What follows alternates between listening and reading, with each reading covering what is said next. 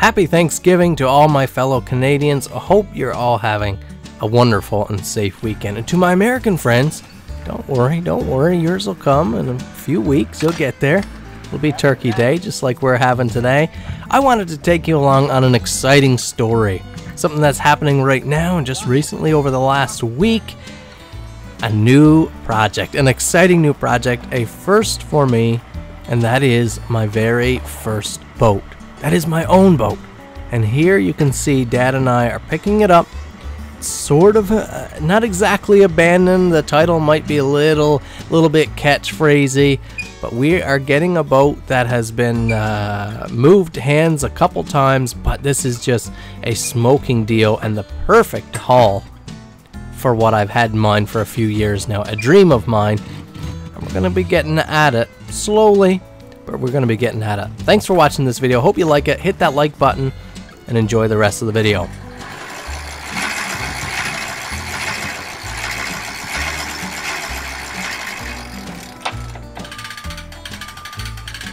You'll notice that we're taking this boat off of blocks. That's because it doesn't come with a trailer. And the trailer we're using right here now is borrowed.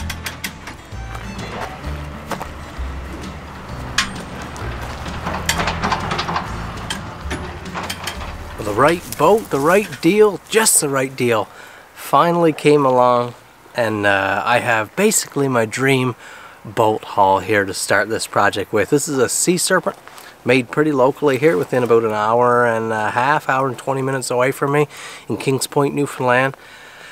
It's the hull that my brother has. My dad has a Sea Serpent hull, a little older model, different style, but this is the identical hull to what my brother has, and it's a deep V. It's a really good rough water boat, good big water boat, very deep, great for kids, and it's just beautiful. And pretty much just a blank slate here right now, just bare bones. I don't have a trailer with it. We've got a broken down motor, but let's cover all that now. Now this package, just as you see it here, belonged to an old fisherman who didn't put much use on this boat before he passed away. And it sat in storage for the last 10 years or so until it shifted hands this year and then ended up with me.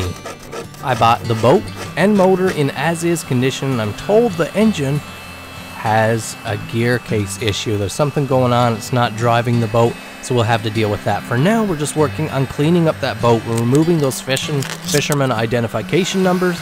We're going to clean everything up so we can start with a truly blank slate, nice and clean.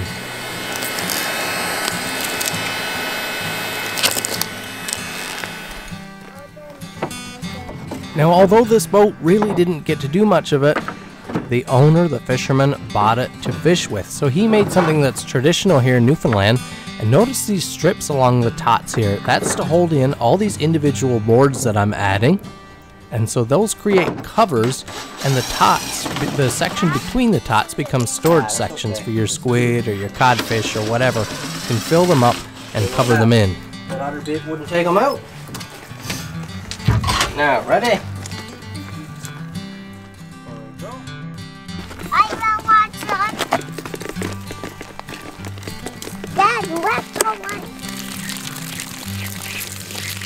Got the gas pressure washer here, so a lot more pressure than mine, courtesy of Dad. It's Dad's washer, so gonna see if we can get as much of that scum off as possible. Oh, don't go dousing the chickens with that, you rascal. Okay. Looks like Pop got her all filled with soap and everything for us. Can I something it with? Where's our switch? Right there. Okay, come away from there now. Choke. Okay, the gas is on. Choke it open.